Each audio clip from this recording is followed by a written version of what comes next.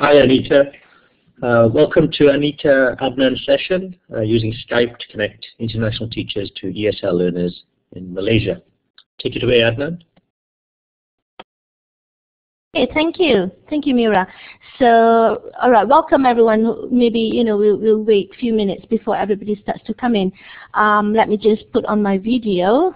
I hope you can see me. The lighting is not so good in this room, but if let's say there's not so many people, then perhaps we can use video, because I've attended a session where the videos keep disturbing, the presentation. So I'll just put it off for now.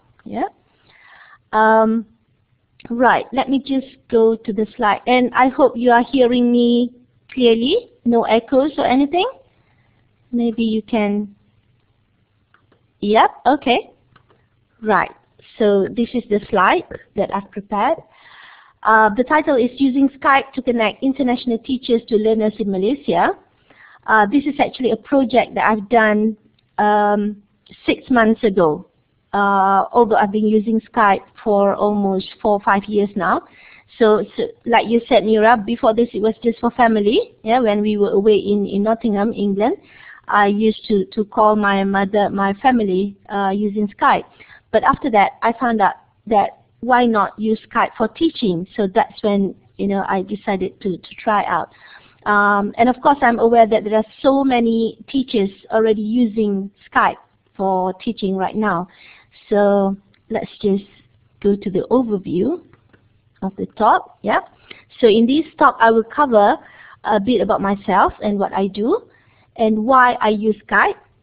Why do you want to take advantage of this very simple program and yet very powerful, and how I use Skype. And I want to put some contextual idea of about Malaysia and how English is taught over here. And what are some of the problems that we face when we want to link the learners to the teachers? By saying this, I'm talking about the ESL learners in Malaysia to the teachers all over the world. So what are some of the problems that I found? And next, I will talk about the solution. What are some solutions that what I've been trying to do, and show you some pictures. The sessions that we did, and links to some videos. Maybe the videos may not be clickable, but don't worry, because I'll put the slides to in my web page later. And we also got some feedback from the learners about what do they think of the Skype session, everything has been so good so far. Everybody is saying, why don't we use this in this very modern world? And some reflection that I have about the project that I've done, and a conclusion of it. Right, so I see some new people. Julio, welcome Julio. That's it, that's the overview of the talk. Okay, so right, maybe this may not be, I don't know, maybe, either one of you, have you used Skype for teaching purposes? I wanted to use poll just now, but since there are only few of us, so maybe you can simply, type in the chat box. Have you used, Skype for teaching purposes? So Mira said no. What about Pariadi? Have you used Skype for teaching purposes? All right, okay, and Julio said no too. Right, because I think many people are thinking, well, Skype is just for chatting, for family. For family, it's a family thing. I mean, it's so personal that for me, Skype is very personal because my experience is we use it to connect to our family back then when I was in England and my family was in Malaysia.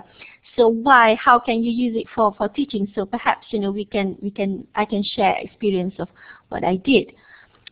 Right, and then of course I think these are just some to get some ideas. Where you are, do you know how to make group calls or send files? So if you only use video calls, so perhaps that's A.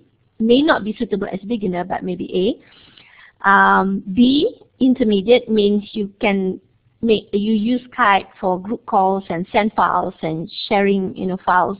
Or maybe C, you know everything about Skype, you can share screens, you manage your presentation in Skype. So which one do you think you belong to? I have an idea that actually, yeah, Skype is actually so powerful that you can use a lot of things. And what I like about Skype is because it is so simple to learn. My experience with learning management system, LMS, sometimes it's so difficult that teachers are not, not comfortable. Which is I'm so surprised with Blackboard Collaborate. It's quite easy. It's quite user friendly. I've used it before, like 4 years ago, but that's it, and I left it. I never use it again. And suddenly I came back and I said, wow, maybe they have improved something. So Skype is just a few buttons, you just click on few buttons. So that's why I think teachers can use it, yeah, especially when you want to connect with learners from all around the world. Okay, so let's go to the introduction now. Who am I?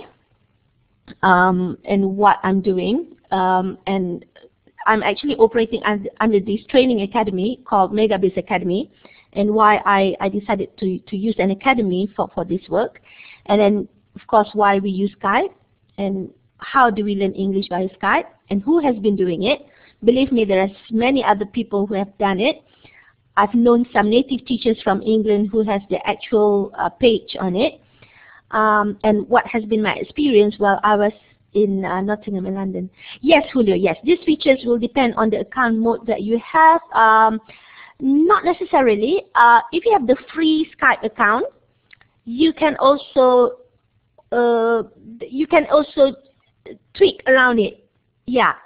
I've been using the free Skype account. Yes. The paid one, the paid features are only if you want to have more than 10 people in a group.